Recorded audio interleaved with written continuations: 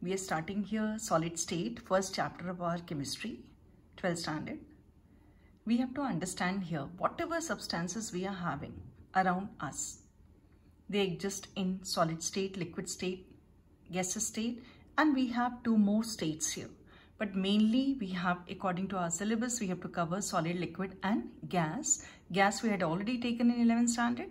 Liquid state, little bit we had in 11th standard, now we'll be taking in physics chapter.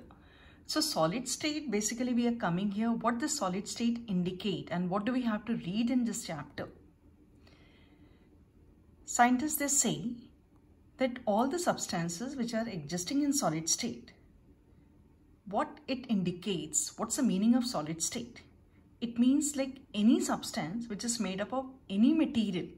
That material is basically what? Atom, ions or molecules. I repeat, atom, ions or molecules. How closely they are associated. It means they should be closely packed, then only they can result in solid state. So those type of substances automatically become very stable and strong. That's why we need to study solid state. In terms of chemical reactions, they are less reactive. But in solid state also, we are having number of characteristics which can help them in making electrical substance or magnetic substance. So slowly and slowly we have to deal with those things. And we have to understand exactly how those particles are associated. Particles means we'll keep on talking about constituent particles. They are closely packed. How are they arranged? How are they basically which type of forces of attractions existing between those constituent particles? So this we are going to start here. From this chapter, we'll be getting 4 marks question and we'll see which way we are going to understand. Today's class will be having PPT. Through PPT, we'll try to understand that whole thing.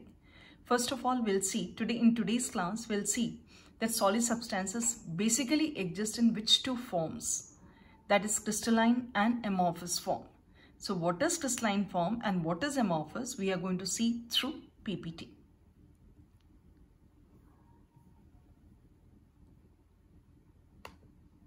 We'll just come here, this part which I am going to take just now. Here, these are the characteristics we are going to discuss in detail. We have general characteristics of solid state in which we say constituent particles are closely associated, how this mass increases and volume that is going to decrease, density increases, all these things we are going to discuss. Second part is distinguish between amorphous and crystalline solid. So first two things we are going to discuss just now. Here you'll read that exactly what happens in solid state when constituent particles, atom, ions and molecules, they are closely packed due to strong forces of attractions between constituent particles. You have to imagine like very strong forces of attraction exist. That's why they can only oscillate. Oscillate means हिल सकते हैं about their mean position, results in solid state. These three are characteristics. You'll find in lower classes also you have studied. They have definite mass, volume and shape. Intermolecular distances are short and they are incompressible and rigid. It means you cannot compress those substances. So this is repeated thing like you have already discussed. Next is classification of solid on the basis of arrangement of constituent particles. How these constituent particles are arranged, on that basis they are going to be classified as crystalline and amorphous. Crystalline and amorphous, examples are given. Crystalline, you can see sodium chloride. Like कैसे उसको आप देख करके पहचानोगे कैसे कि कौन crystalline है कौन एमोर्फस है. यदि जो नमक, चीनी, इस तरह की चीज़ें आप देखोगे कि सॉलिड फॉर्म में दिखते रहते हैं तो that is your crystalline state. And जो पाउडर वगैरह की तरह की चीज़ें होंगे जिसमें कि आपको पार्टिकल्स का कोई शेप नज़र नहीं आता है, that is remaining as what? Amorphous. Next यहाँ पर one is the long range order here and second is short range order. That crystalline and amorphous basically long range order and short range order we have to see. So you need to understand what is long range order. What is regular pattern exactly? Suppose 1, 2, 3, 4, 5, 6, 7 I am taking here constituent particle. Next row we are having 4. All these are constituent particles arrangement that is going to be shown. How are they arranged? Once again 4 and fourth row is 4 here So this is regular. Next, fifth one you will be expecting saying 7. So this is called regular arrangement. It's called long range order, and it remains for it's more space. You will say more rows. In the case of short range order, it's completely different. Suppose I am taking first row as 1, 2, 3, 4, 5, 6, 7. Constituent particles are arranged like this. Second is 4. Third is once again 3. So this is not maintained 4 once again, and it's maintaining 3. Then 6. So this is named as what? Short range order. It means they want to get arranged. Later on, like we don't find an arrangement that is regular. This is repeated, regular one. So it's named as what? Long range order and short range order. Order means discipline. You are understanding that order properly. And in the case of amorphous, what happens, we say they show short range order. Short range order, it means they are not properly arranged. Like first we are having suppose 7, second row is 6, third is 4. And we are not very sure about that fourth one, what is going to take place. So basic difference between crystalline and amorphous, you will say crystalline substance shows a long range order. Order means their arrangement of particles. All these are constituent particles represented by circle. Throughout in chapter, we'll be representing with a circle. So these like each circle indicates constituent particle. So crystalline, we are understanding particles when they are arranged, they are regularly arranged. Means we can understand their pattern. In the case of short range amorphous, we cannot understand that pattern. Now we are coming here. This is given like difference that is very important. We need to understand here, like closely we are coming. Crystalline and amorphous we can check. Sharp melting shape and melting point. In crystalline substance you'll find they have proper geometrical shape, and in the case of amorphous they are irregular shapes and all. In the case of once again cleavage property, crystalline substance they are saying if we are going to cut with a sharp edge we get smooth surfaces. जैसे आलू को काटा तो आलू को काटने के बाद जो उसके सरफेस मिलते हैं बहुत स्मूथ होते हैं, लेकिन लकड़ी को काटिएगा तो उसके जो सरफेसेस मिलेंगे वो रफ होते हैं. So we are saying here when cut with a sharp edges tool they cut into irregular spaces. Irregular spaces basically irregular pieces. जैसे लकड़ी को आप काटने के बाद जो दो हिस्से निकल के आते हैं उसको आपको लगेगा कि दोनों हिस्से बहुत स्मूथ नहीं है, रफ है. Next is heat of fusion. Heat of fusion you will take here. They have definite and characteristics heat of fusion and means like melting point and all that is fixed. They do not have definite value. Now next is fourth one, anisotropy and nature. Like we for crystalline solid we say they are anisotropism. You'll remember anisotropism I am going to explain you in the next slide. दूसरा slide में हम आपको explain करेंगे. And इधर amorphous में isotropic भी explain करेंगे next slide में. और एक बात और ध्यान देनी है, नेचर कैसा है.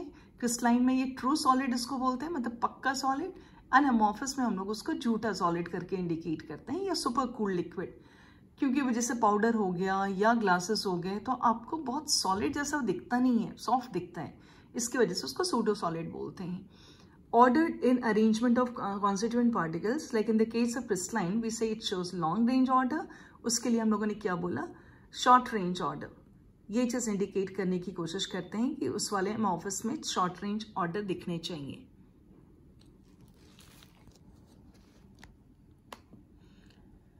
इसके बाद जैसे ये चीज तो हम लोगों ने पहले भी लिया हुआ था पहले स्लाइड में. अभी अब देखो what is anisotropism and isotropism. You can see here this is box, this is solid substance, and in this solid substance we are having number of surfaces. You can check it here. Please don't feel it like this that I am used to of eating chocolates and all. This is Quran and Dabba. Okay, now you'll find all these surfaces are here.